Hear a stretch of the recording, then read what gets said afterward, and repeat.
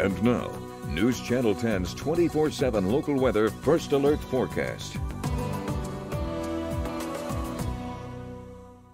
Well, hello and happy Monday, everyone. I am meteorologist Shelden checking in with a look at a windy couple of days in the forecast. Let's take a look at what our upper level pattern looks like. This is the jet stream and what it's going to be doing. You'll see it kind of take a southwesterly turn. That's going to be warm and dry air that's being funneled into the area, especially for your Monday. We're really going to feel that effect, but then you'll notice going into Tuesday, well, it looks like that speed will get even stronger as what we call a trough starts to dip through the area, and that will start to shift our direction and could lead to a cold front coming in midday Tuesday. So let's look at your wind tracker for your Monday afternoon. You'll see those southwest winds a little bit quieter up in the northeastern parts of the area, 10 to 15 miles an hour. But for the rest of us, we're talking 15 to 25 with gusts upwards of 30 possible at times. Now, looking at your Monday, going into your Tuesday, you're going to see those winds don't drop off overnight, and then they pick up even more so going into your Tuesday afternoon, where we'll see those wind speeds 20 to 30 miles an hour with gusts upwards of 40. And you'll see all that purple right there in central New Mexico.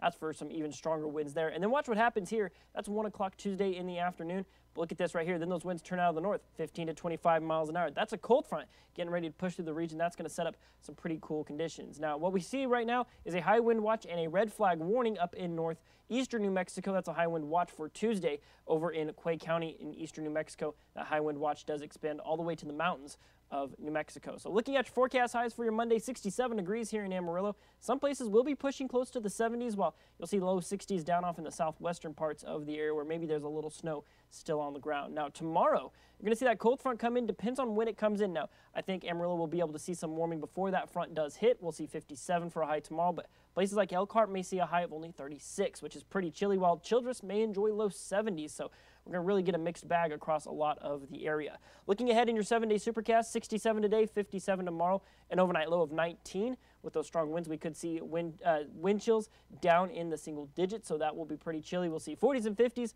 getting back into the 60s by the weekend before another cold front, this time maybe not quite as stout. We'll see Saturday and Sunday a 20% chance of showers each of those days.